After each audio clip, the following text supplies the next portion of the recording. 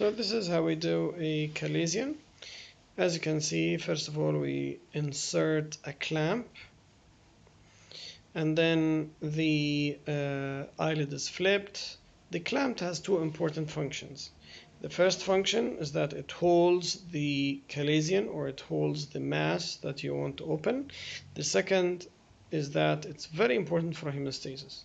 And then either with an electric cautery or a knife, usually 11 blade, we dig through that mass, opening it up, and then you just evacuate it and leave it to heal by secondary intention.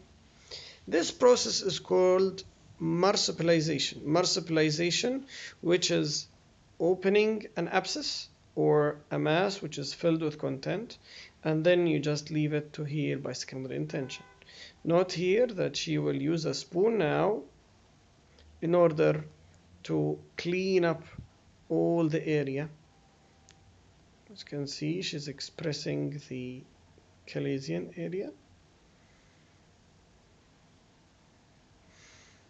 Now you can see the pustular, let's say the expressed materials being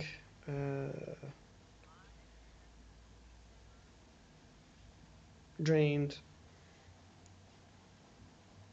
out of the mass.